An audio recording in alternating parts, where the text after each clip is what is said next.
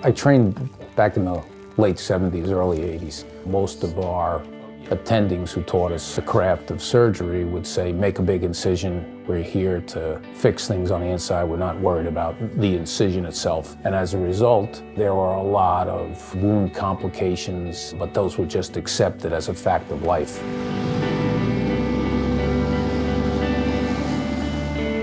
From a technical point of view, in order to take out the section of the colon that has the disease, and particularly cancer, you need to obtain what's known as adequate margins. You need to have enough colon that is free from disease above and below that area. With open surgery, you have to make a very large incision so that you can see down into that area.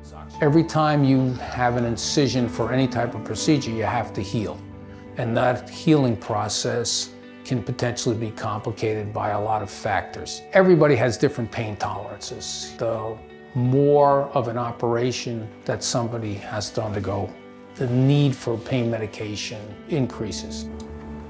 Minimally invasive surgery started to become more widespread 20 years ago as the younger generation embraced this technology. With the camera, we're able to find an area like that. We put a camera in through a little incision about 10 millimeters in diameter. And by doing the surgery through smaller incisions, the patients have much less postoperative pain and they recover that much quicker overall. I'm talking about getting back to their normal life that they had. And they're able to go on to the second phase of their treatment and tolerate that better. Psychologically, the faster the patient can get through their treatment and get back to their normal life, I think that provides a tremendous advantage in terms of quality of life, overall survival. What we're looking for, laparoscopic colon surgery is considered an advanced laparoscopic procedure.